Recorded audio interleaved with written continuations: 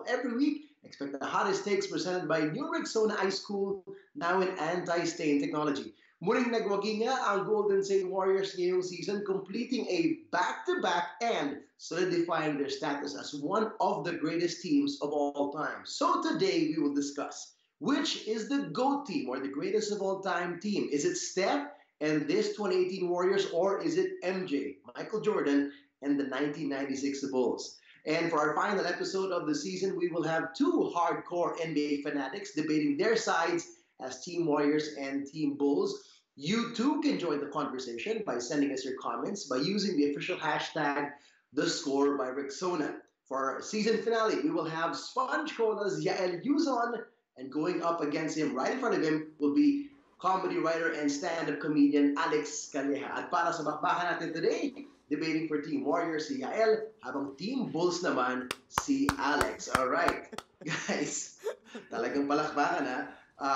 Salamat sa inyong pagdalo, and I can't wait to hear both of you get it on. Alam ko pareho kayong basketball fanatics. So let's start with you, Yael, with the Warriors. They're the newest NBA dynasty, winning 3 titles in the last 4 years. What gives them the edge over MJ's Bulls? Go ahead, Yael.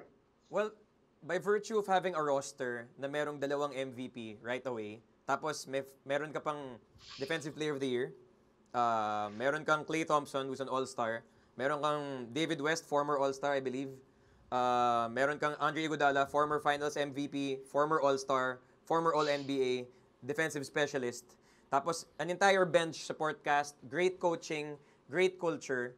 Well, starting from Mark Jackson onwards, great culture. Basically, just the roster itself pa lang and yung brand of basketball that they play, parang yun na agad yun for me, yung ulam na agad sila. Ulam na. Ulam na. Yes, okay, Alex naman, para sa'yo, bakit angat ang Michael Jordan at ang 1996 Bulls? Hindi lahat ng fans ngayon naalala pa yung panahon na yun. You and me, mga tito na tayo, so naalala pa natin yun. Pero sa mga YouTube viewers lang nandyan, paki-explain nga sa kanila kung gaano kagaling ang Michael Jordan Bulls ng 1996 and why you think sila yung the GOAT team. To conclude this discussion, no? Sorry, I thought it was a conclusion already. Beginning ko lang ba to? Sorry. I'm sorry. I got carried away. Bakit ang Bulls? Sinabi niya mga credentials. Michael Jordan, enough said, God. Ha?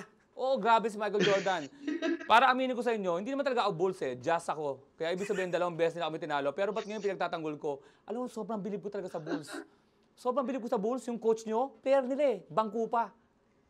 Si Steve Kerr. Maraming mga players talaga. Bangko pa. Di ba lang pwede ako sumagot right hindi away? Sandali lang. Gusto ko lang maliwanag. Bakit Bulls? Bilang mo, ang standing nila noon is 72 and 10. 72-10 kami, no? Nag-champion. Ano ba yung standing nyo nung bago yan? 73-9 tapos hindi champion. Oh my God. Di mapabayaan ni Hindi kahayaan ni Michael Jordan yan.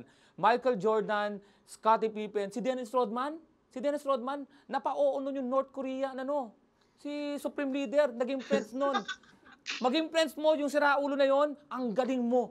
Hindi na basketball to Kahit na, binuy mo, siraulo, diktador yun sa North Korea, napap-friends ni Dennis Rodman. Yan pa kaya sinong friends ng mga player mo? Wala. May isa ang God, meron ka isang dictator, you're complete. Our team is complete.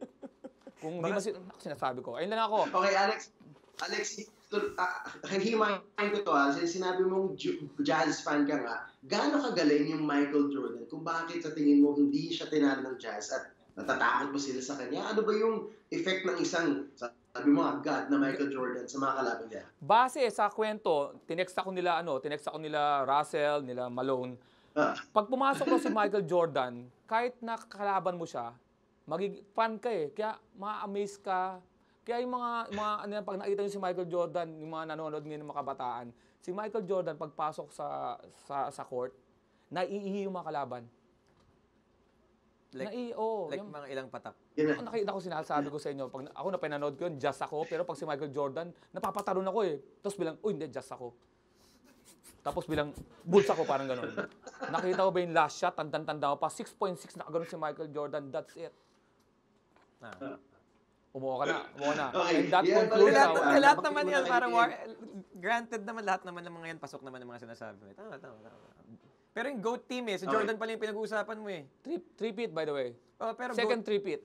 Alam mo, nag-double-edged sword lang naman yung Draymond Green dun sa previous year eh. Kasi, alam mo yun, nasuspend siya eh. Kung di siya nasuspend, tapos na yun eh. Draymond Green is the poor man's version of Dennis Rodman. Gumagawa siya. Pag nagharap si Dennis Rodman, iiyak talaga si Draymond Green. Pero meron siyang assists tsaka scoring kahit paano compared to Dennis Rodman, na medyo one-dimensional. Pero magaling. Hindi Pero statistic ang nangyayari sa Bulls eh.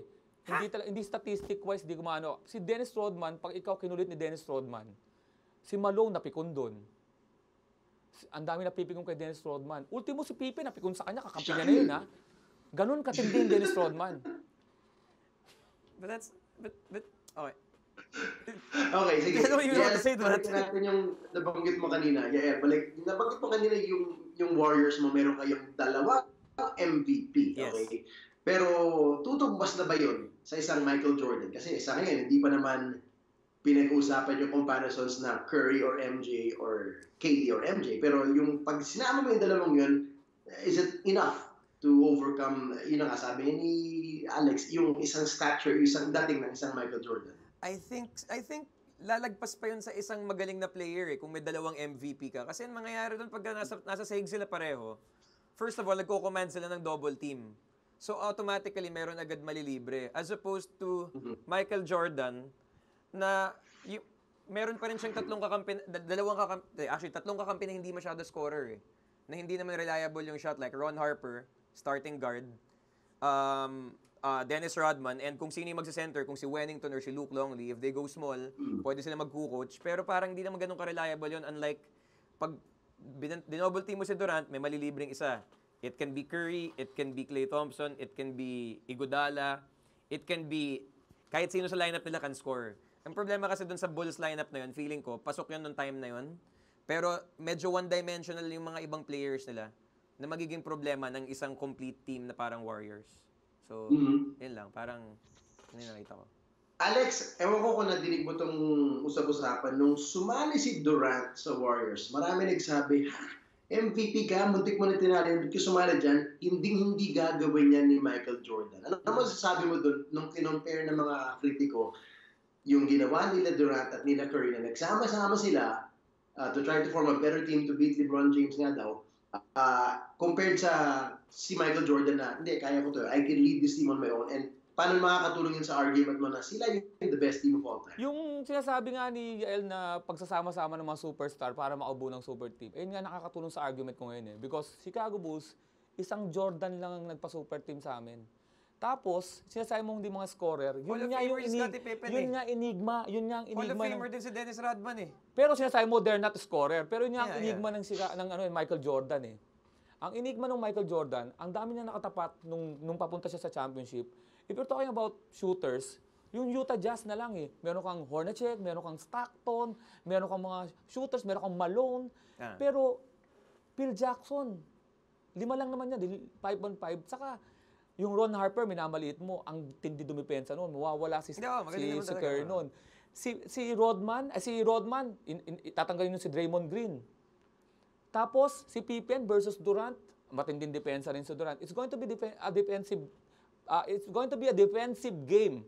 Kaya sinasabi mong, kailangan nyo magsama-sama Si Jordan, hindi naman siya nagsama-sama. Ang kailangan niya lang is, kailangan ko lang, close game tayo.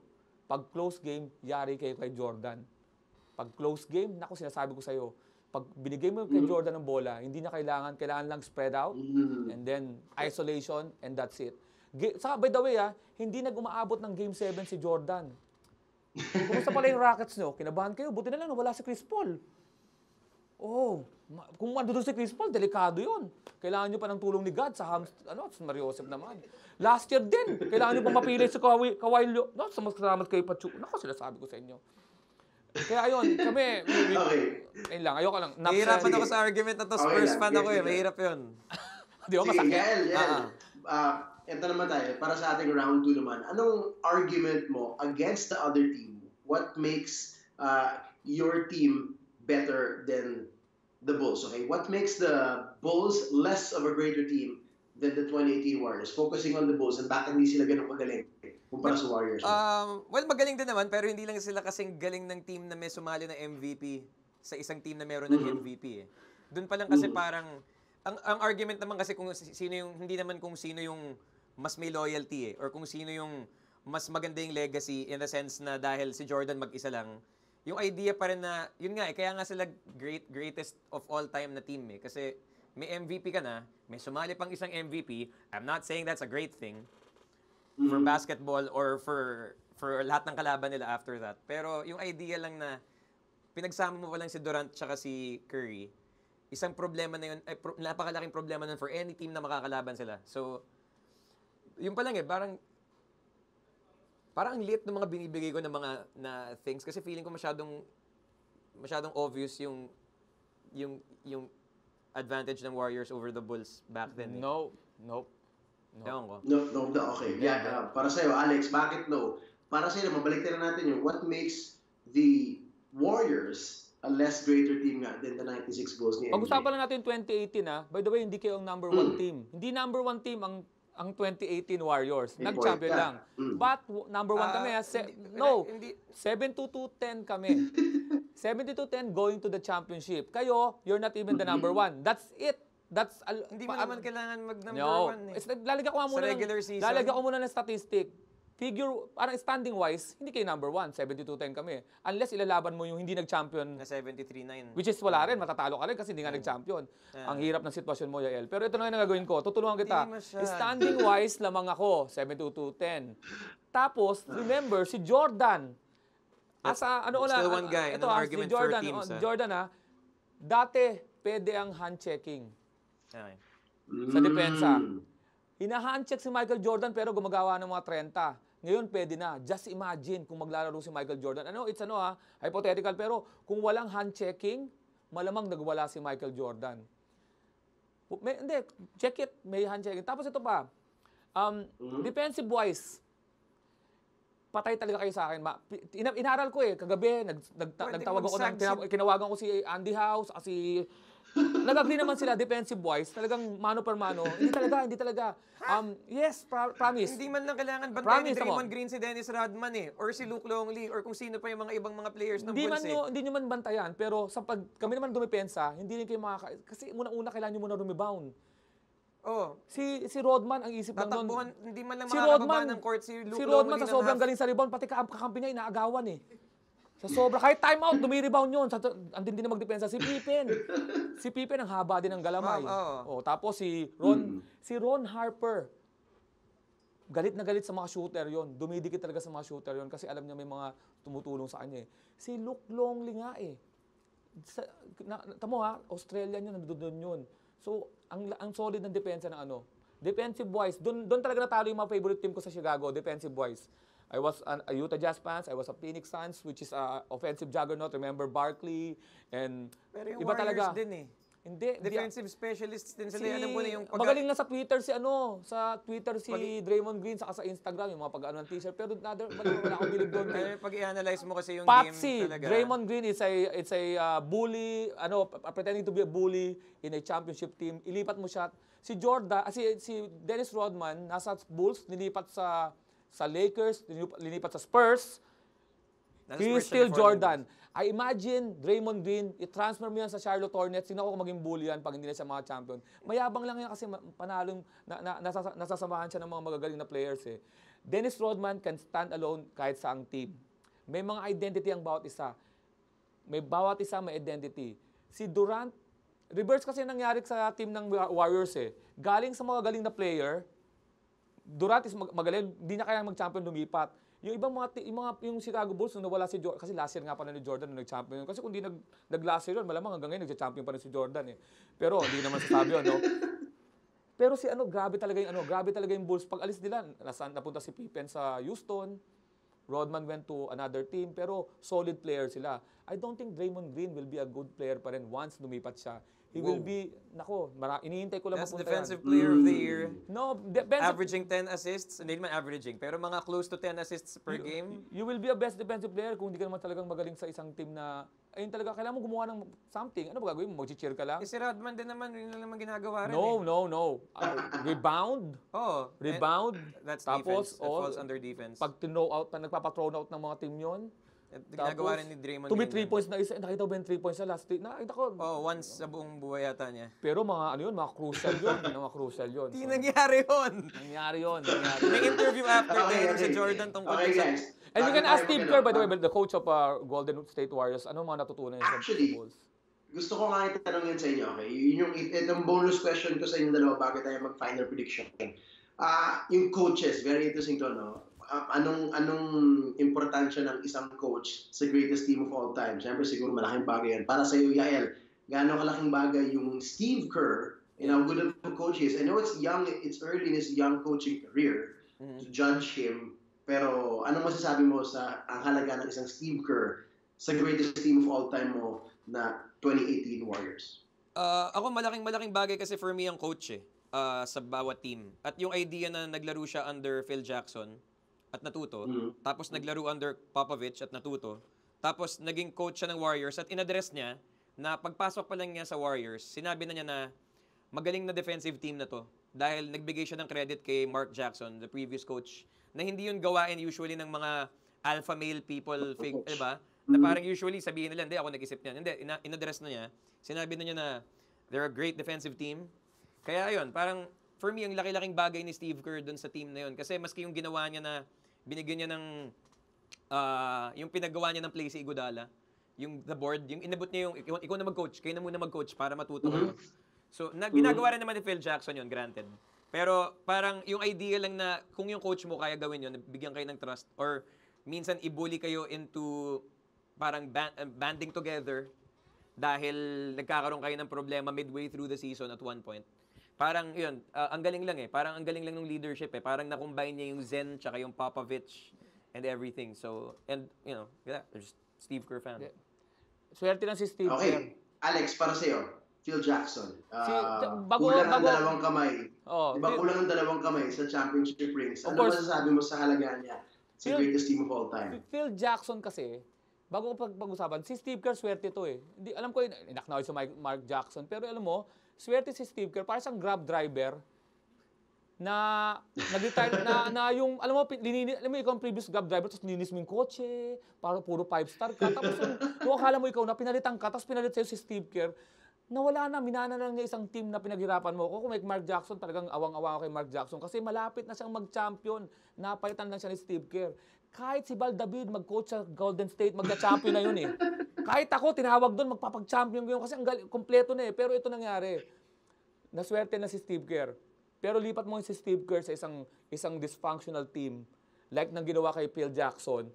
Ang patunay kay Phil Jackson, hindi naman sa Chicago Bulls kasi the Zen Master, 6 Ang patunay kay Phil Jackson, nung lumipat siya sa Lakers at napag-champion niya, ang isang Kobe pride Pero ibig sabihin, I don't think Steve Kerr, meron pa siyang napapatunayan kasi ang galing ng team niya Try mo siyang ilipat ngayon. For example, ano ba yung nagkakagulong team ngayon? I-try natin siyang ilipat sa isang New York Knicks. New York Knicks, punta mo si Steve Kerr, mapag-champion niya, I think Phil Jackson kaya. Pero si Steve Kerr, di pa. Ang ibig ko sabihin, wala pa lang kaya magpa-champion ng New York Knicks at this point. Pag nagtapat ngayon si Phil Jackson sa Steve Kerr, lalamunin. Lalamunin ni Phil Jackson in terms of tactics, in terms of pagpapalit-palit ng mga tao, lalamunin ni Phil Jackson si Steve Kerr. Malamang ibigay niya kay Iguodala kasi hindi dahil sa gusto niyang pates, kundi kaya na hindi ko kaya si Phil Jackson. Ganun na mangyari. Hindi ko kaya. Hindi ko naman yung basis nitong argument na to. So parang sige na nga, okay. Ang basis kakainin niya. Ito. Maraming salamat. Ang ganda ng mga points nyo. Nakakatawa, nakaka-entertain, nakaka-enlight, nakakatawa. Pero ito, final prediction, kung magtapat ang dalawang teams ninyo in a 7-game series, how far would the series go and what would nadaya pag nagtapat. I presume for your team. Gael, para sa'yo, ano yung prediction mo kung mag-best of 7 finals ang Bulls kontra ang Warriors mo? Tingin ko 4-0 sweep yun. Tapos agad yun. 4-0 sweep, yeah. Okay. And ano mo ito, yung thing kasi ako, 90s rin naman ako lumaki, napanood ko rin naman si Michael Jordan, napanood ko naman lahat to yung mga Bulls games, Warriors games, pero iba na kasing basketball ngayon Dati yung bantayan, nagsisimula, pagdating sa 3-point line, pag alam mo na, tsaka ka lang lalapit sa shooter pag nasa 3-point line. Ngayon, nasa may half court ka pa lang, kailangan mo na silang bantayan. So, luluwag ngayon yung buong ilalim yung likod mo. Tapos ngayon, yung likod na yon, kung ang mga tao doon ay sila Luke Longley, hindi sila magiging fast enough para mag-recover pagka nagka-switch. Isipin mo, every time bantay ni Curry si Luke Longley. Sabihin, kailangan nila ngayon mag-small ball. Ngayon, ibubuli naman sila kasi ang small ball center mo, sino? Si Tony Kukoc, tsaka si Dennis Rodman.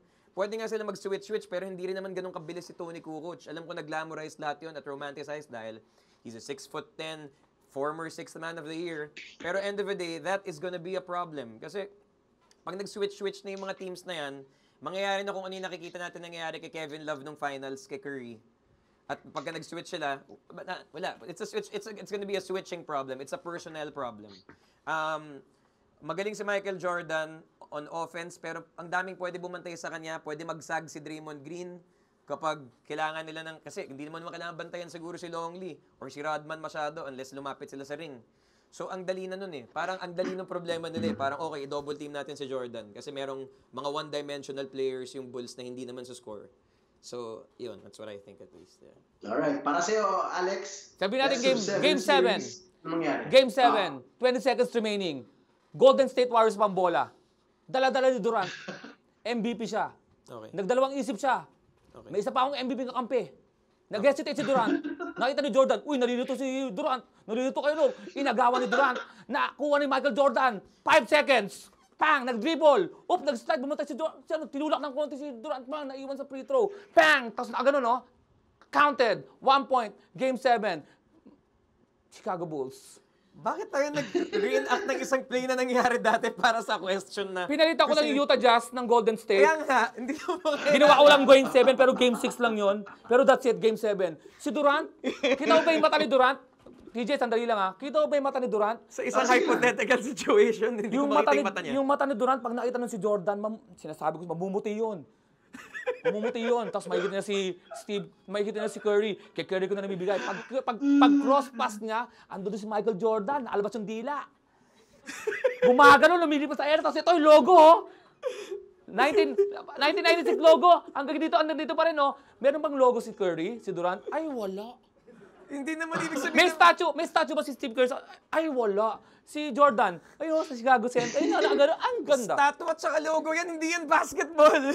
Ayun nga sinasabi ko, as long as wala pa kayong statwa sa labas, don't dream to, na ano, kasi Pwede ka magpagawa sa Tagaytay ng statue eh. Doon sa may highway, meron doon parang may pagawa ng statue.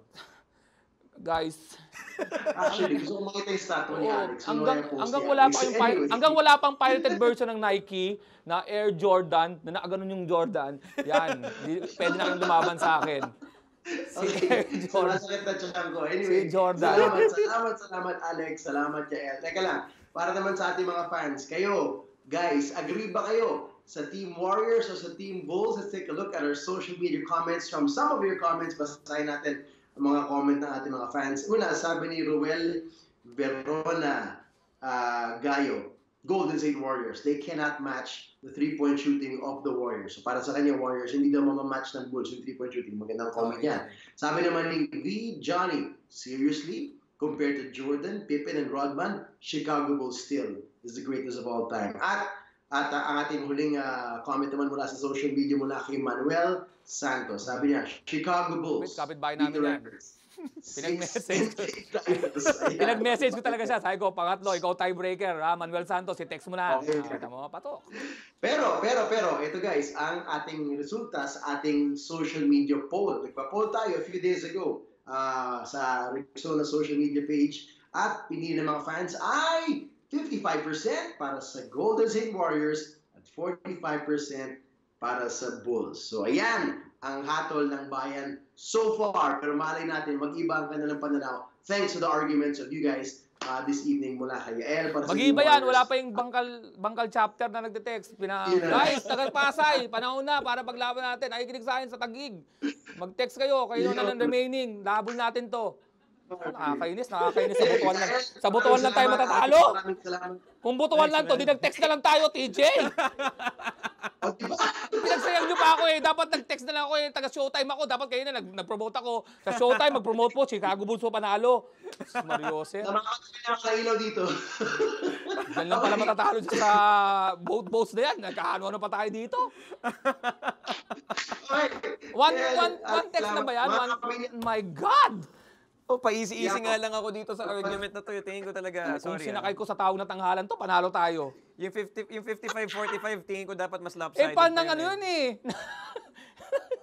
Na-sponge cola yung nag-message nun ako eh. pati dito. Kailangan natin magpaalam. Ituloy natin yan sa ating IG Live. Mga kapamilya, keep sending us your thoughts and opinions to keep the discussion going on our social media pages using the hashtag #thescore by Rexona. Ako po si TJ Manotok. That wraps it up for another season of Setting the Score by Rexona. Thank you for watching and hope to see you again next year. Salamat.